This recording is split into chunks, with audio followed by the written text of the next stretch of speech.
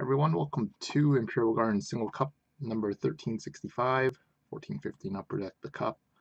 Last minute in the break was the Edmonton Oilers on May 31st at 7:22 p.m. Mountain Standard Time. Last day of May already. Wait, where the time's gone already.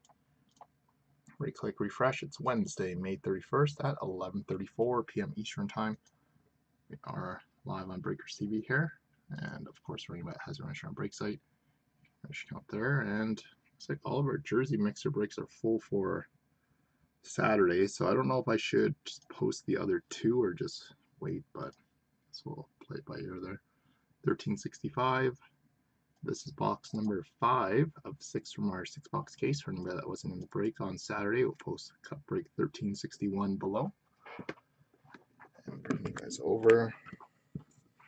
So box 5 of 6 was 83601299692. It's box 5 of 6. Cover the shrink wrap. Sealed. And sealed. So here we go. 96, 92. Box 5 of 6.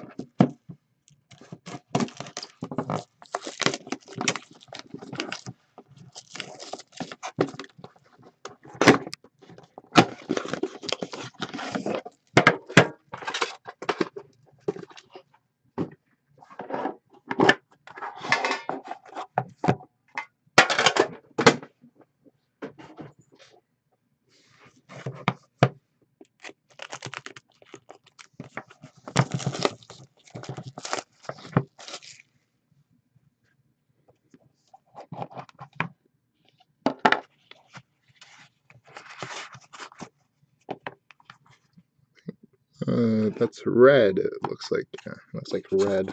Thought it might have been black there, which is actually a good sign sometimes.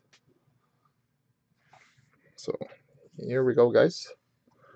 Single cup. Start off with a Brett Hall base 189, 249 for the Blues. And a 2-color auto rookie patch number 85 of 249 of Adam Clendenning. Going out to the Vancouver Canucks on this one.